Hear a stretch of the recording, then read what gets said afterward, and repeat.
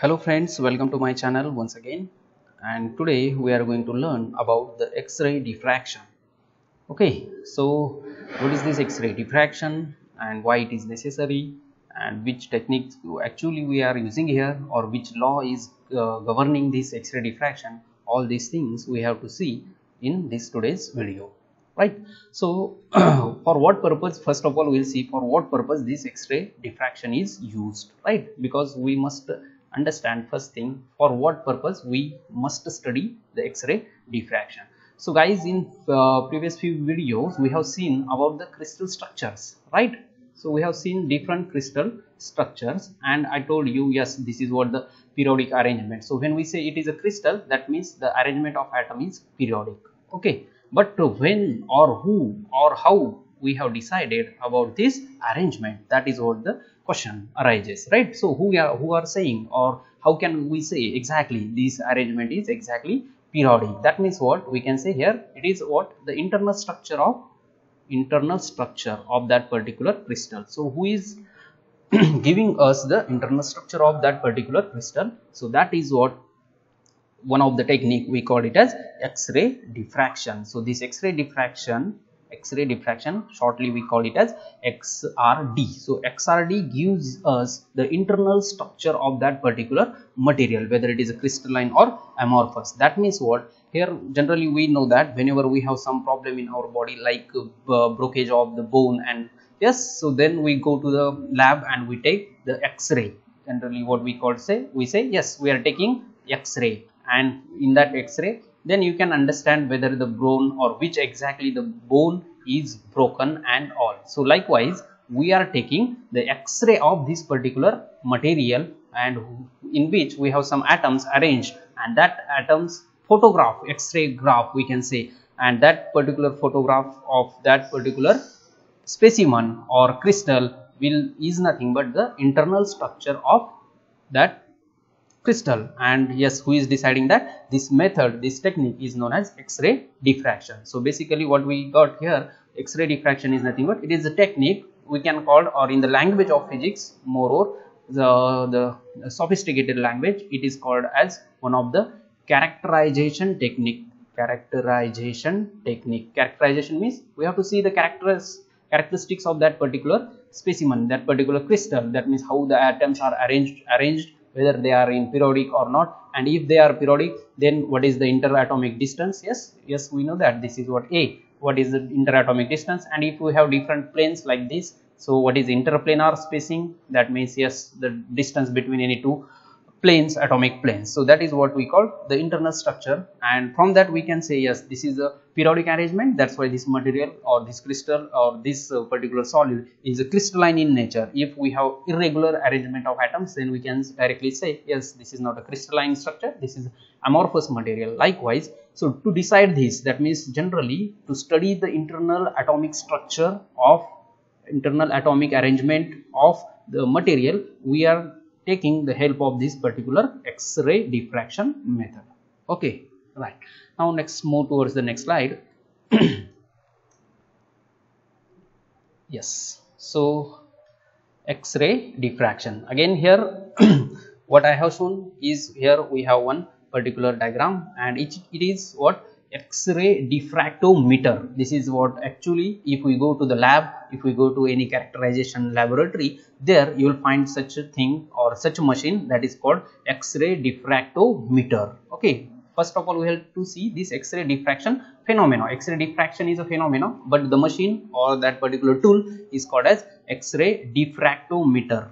X-ray diffractometer. Okay, so that looks like this. This is what the X-ray diffractometer, and whatever may be the final result is this. So whatever this graph you can see, it is like our ECG something, but it is not that. That graph is between 2 theta and the intensity.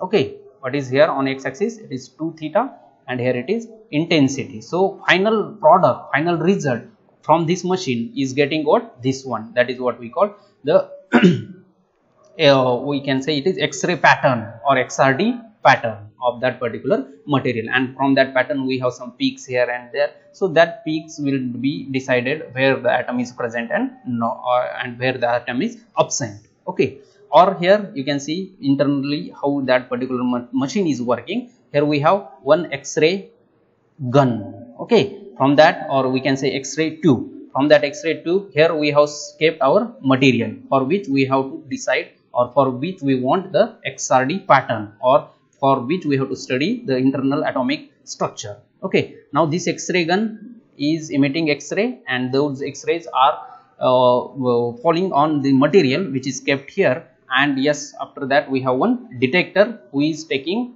or who is receiving the diffracted or the scattered X-ray beam. And from that, yes, if we have, this is what the incident ray, and if this is the scattered ray, then the angle is 2 theta. So that is what this angle 2 theta.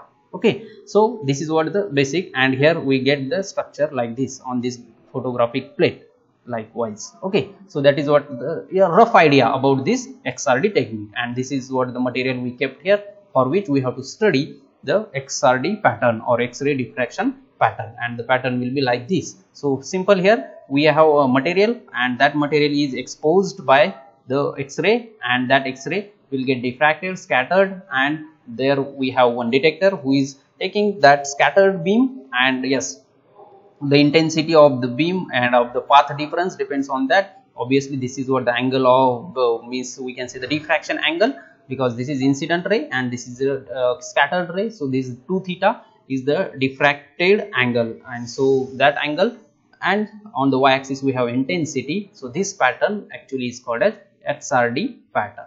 Okay, right. So this is what rough idea. Now in between we will see in detail what exactly the X-ray diffraction means. This is what happens in X-ray diffractometer. So X-ray diffractometer we have to not seen here, but here we will see how the X-rays are getting diffracted and all. So next slide is about, we will see what is XRD first of all. So XRD here, X-ray diffraction, not diffractometer. Sorry. So here X-ray diffraction is a method of X-ray crystallography in which a beam of X-ray strikes a sample. That's what I said, whether it is a crystalline, or we can say if sometimes it is a amorphous solid also we can say, and land a piece of film or other detector to produce the scattered beam. So here detector is there. First of all we have a X-ray gun from which a X-ray is striking on a sample, means yes, for which material we have to determine the XRD pattern. And we have one piece, then sample piece, then X-ray gun, and we have one detector. So that detector is producing the scattered beam, because what happens here, how the scattering is takes place, because when we say the scattering, obviously we have two different types of scattering, elastic and inelastic. Yes, inelastic. So elastic scattering means there is no loss of energy, energy remains constant, we can say energy is constant.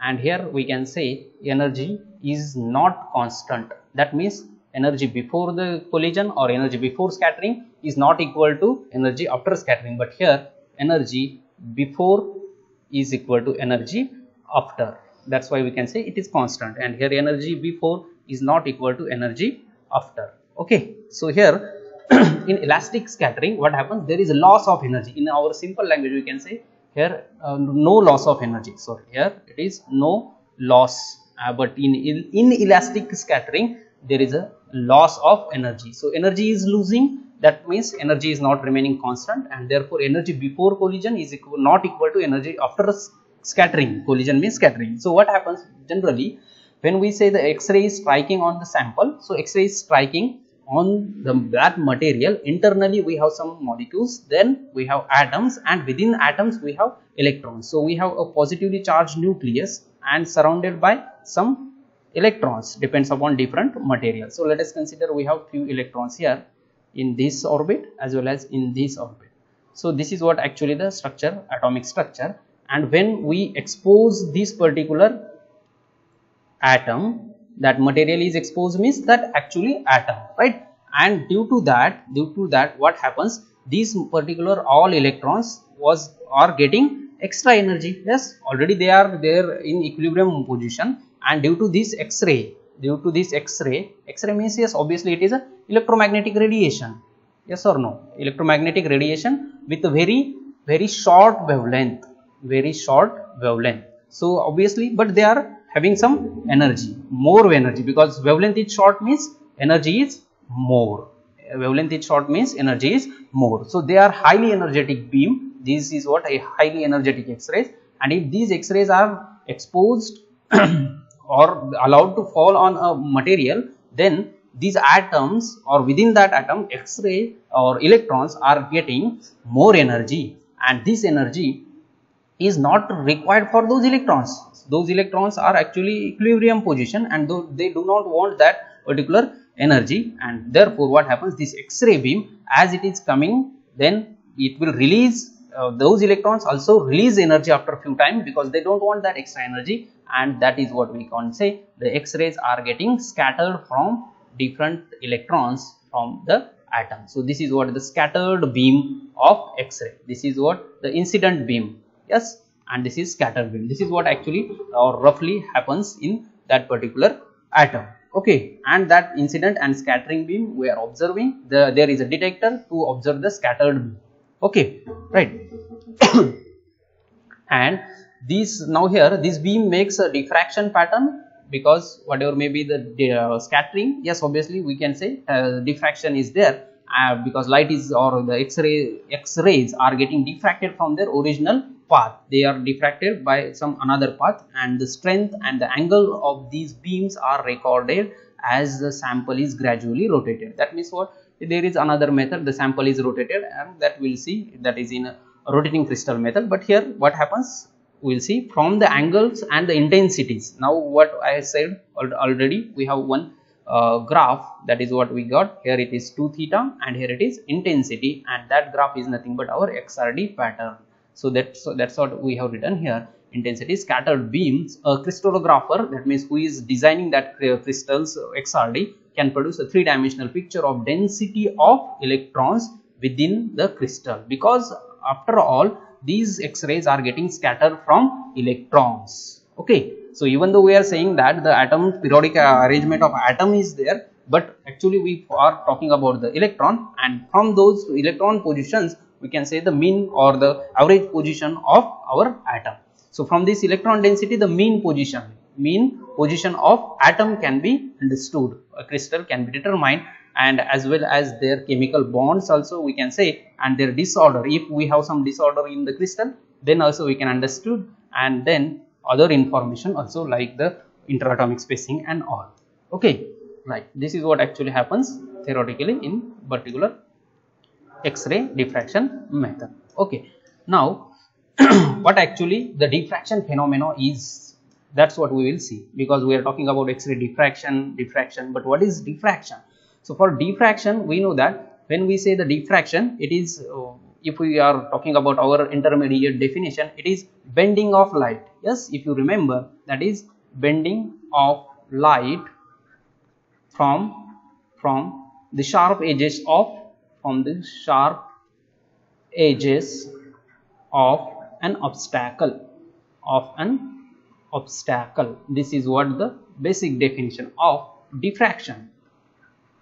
Yes, now that's what we are doing here. We have a light, that is means our X-rays. X-rays are our light, basically X-ray diffraction. In X-ray diffraction, who is the radiation source? X-rays are the beam. So X-ray light is getting diffracted from the sharp edges, but sharp edges means what? Here who is the sharp edges? Here it is atom, because we know that atomic size of the atom and the wavelength of this X-ray are nearly comparable. They are in angstrom unit. So that is what that means, near about 10⁻⁻10 meter. So that means what? For diffraction to occur, this condition is necessary. The lambda, that means wavelength of the incident wave, and the size of that particular obstacle must be comparable. So and then we have the diffraction. That means what? The light is falling on us also, but there is no diffraction.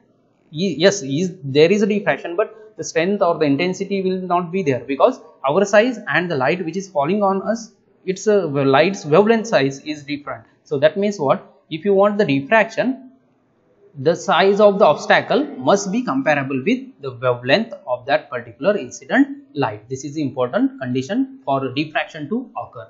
and moreover it is that particular obstacle, and here we have written two conditions. One of them, yes, what I said, the size of that particular thing must be comparable with the wavelength, and that another is, yes, the series to space obstacle must be capable of scattering of the wave. Okay, so these two things must be there, right? And yes, that happens, or that is satisfied. These two, both these conditions are satisfied with respect to our atom, and therefore it is possible to have the diffraction of X-rays from the atom, because X-ray is nearly comparable with its or size of the atom is comparable with the wavelength of X-ray, and yes, atom are having capacity or capable of scattering the wave. So the diffraction is a consequence of specific phase relationship between two or more waves. Here it is important, when we say the diffraction, not only a single wave can produce the diffraction. Obviously we are talking about a beam of X-rays. That's why a beam of X-ray is going, and here we have a specimen, and within that specimen we have some atoms, and then those two, let us consider first and second wave only. If we have these two waves, that's what I have written later on. Consider first of all, what we have to see here, or what we have to understood, is that we must have two or more than two waves that have been scattered by the obstacle, then diffraction is possible. Now consider the wave 1 and 2 have the same wavelength and are in phase. Are in phase means they are starting from a same point and at the same instant, so they are in same phase. And if those, suppose both the waves are scattered in such a way that they traverse different path, so let us consider they are traveling different path after the scattering. Okay, once they are falling on the material, they are traveling different paths, and therefore we have some path difference between them. Okay, right. Now if we are talking about their path difference,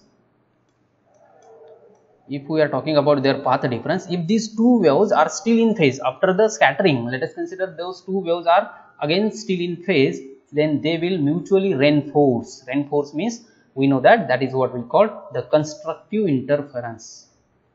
Constructive interference. That means what? When we are talking about these two particular waves which are moving and starting from the same point 1 and 2, and they are scattering from this crystal or this particular sample, and from that after this also, if we are getting those are in phase, if those two waves are exactly in phase, that means phase difference is 0 or path difference is 0, then we can have, yes, the constructive interference. That means we will have the bright pattern or the bright band or a bright point.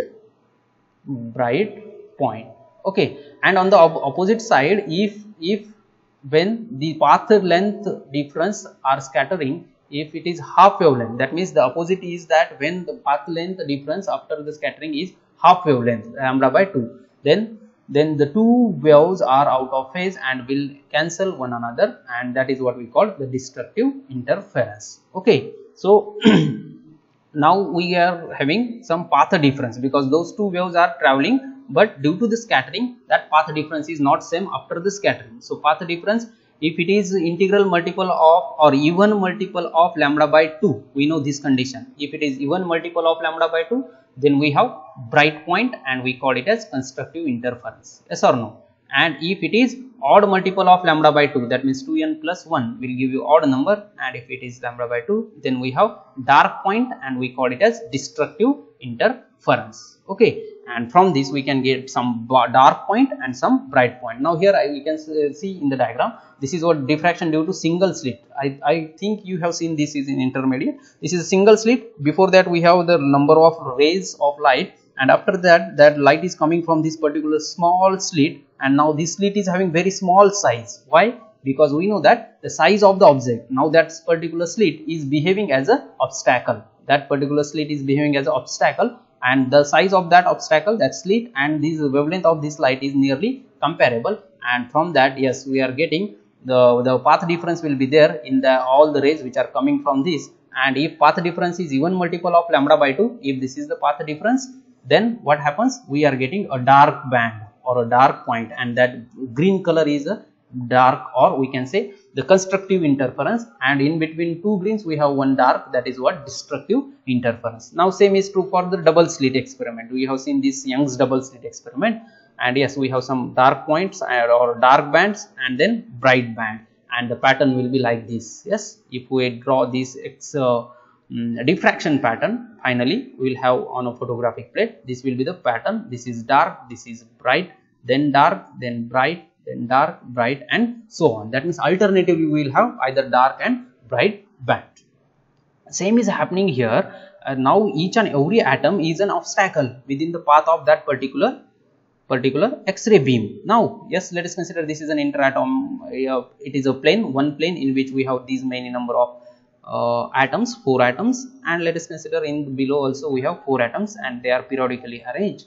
Now, this beam is falling, this X-ray beam is falling on that, and each and every particular X-ray is getting scattered from these atoms, and after that we have some path difference between them. And if I am talking about these 2 rays, if their path difference is even multiple of lambda by 2, we will have the bright spot. Now, if I am talking about a X-ray pattern, it will be like this. Okay, and if I am talking about the destructive interference, then I have one in between a gap, dark point, then bright point, then dark, then bright, and so on. So that means what we can construct, we can have X-rays of our crystal, so that where is the point or where is atom is present, there will get a bright point, and if we have spacing, dark spacing, that means the atom is not present there, it is a wide space. Okay, so this is how we can construct the internal structure of a solid or crystal by using our X-ray diffraction.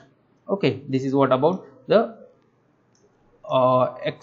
diffraction pattern. Now, how to create the X-ray source, because we want X-ray, and for that X-ray we must have some X-ray source. So the X-rays used for the diffraction are electromagnetic waves. Yes, generally or basically our X-rays are nothing but electromagnetic waves, but with a very short wavelength, and that wavelength is nearly comparable with the atomic spacing between the solids. That's already we have seen here, wavelength is comparable with the atomic spacing. That's why only the diffraction is possible.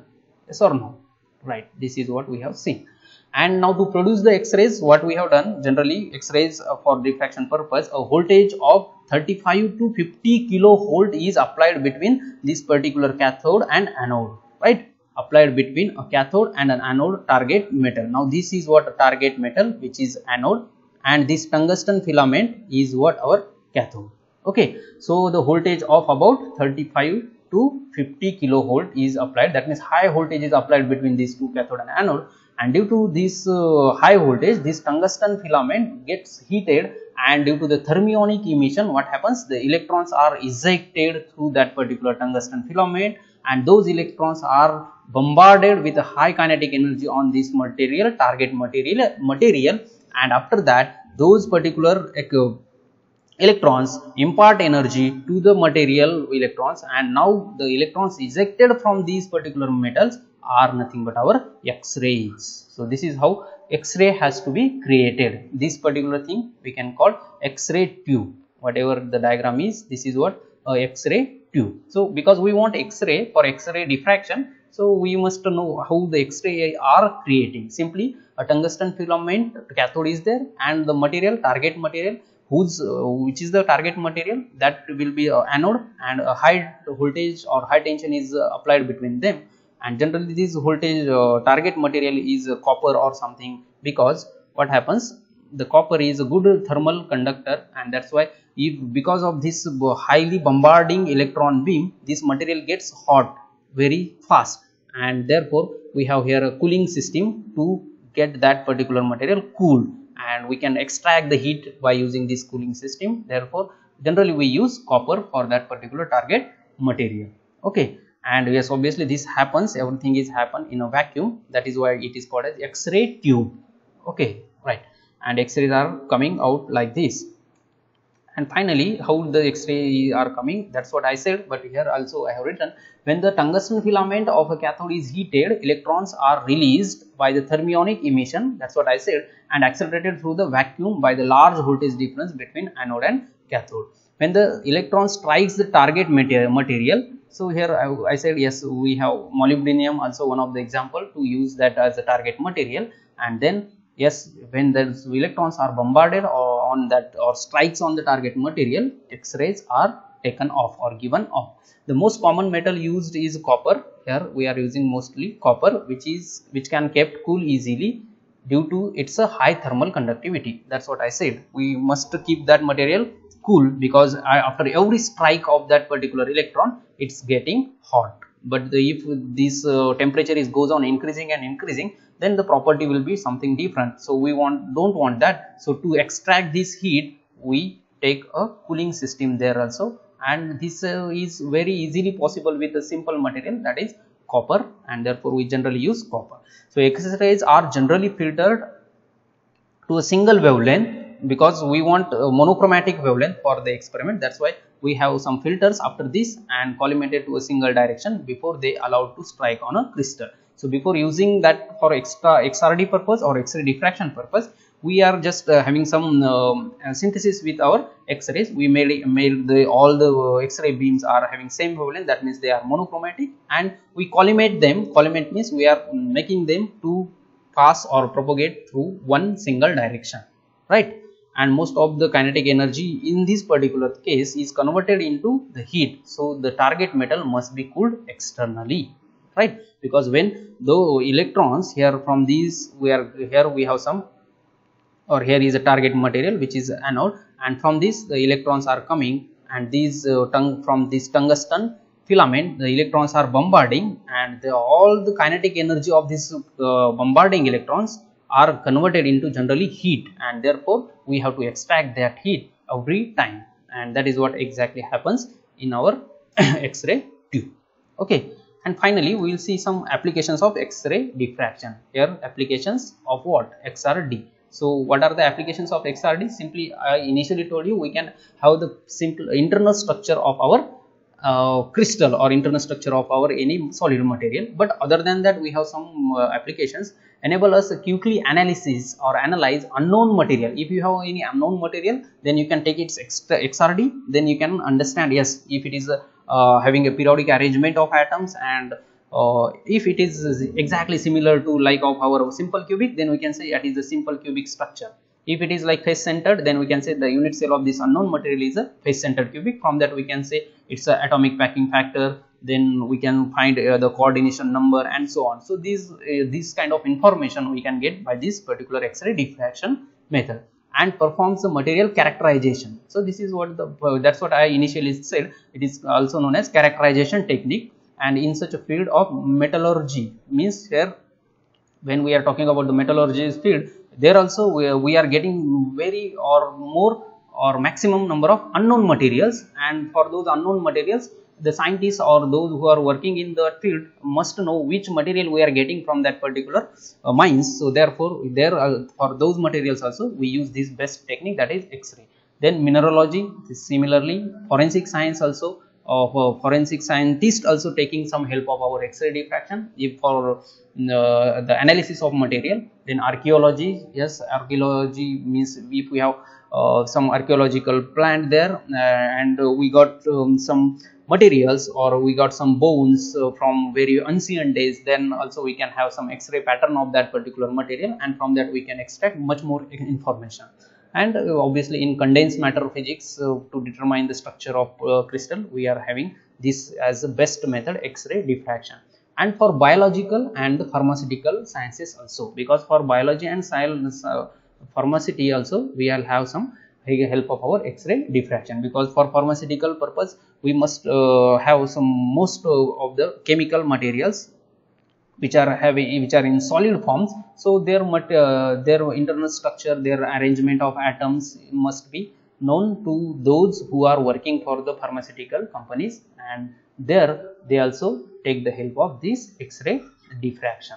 And similarly for biological sciences also, for different types of materials, they must know their internal structure, and there they are taking the help of our X-ray diffraction only. So yes guys, this is all about the X-ray diffraction and its application. So whatever may be the remaining things we will see in next video, and if you have any doubt regarding this video, you can post in the comment box, and if you feel really this is a value addition to your knowledge, then please like this video, and for more such videos please subscribe to my channel, go to the playlist and watch all the videos related to this particular thing. And right, you can say remaining things we will see in the next lecture or next video. We will meet very soon. Till then, you take care and keep learning. Thank you.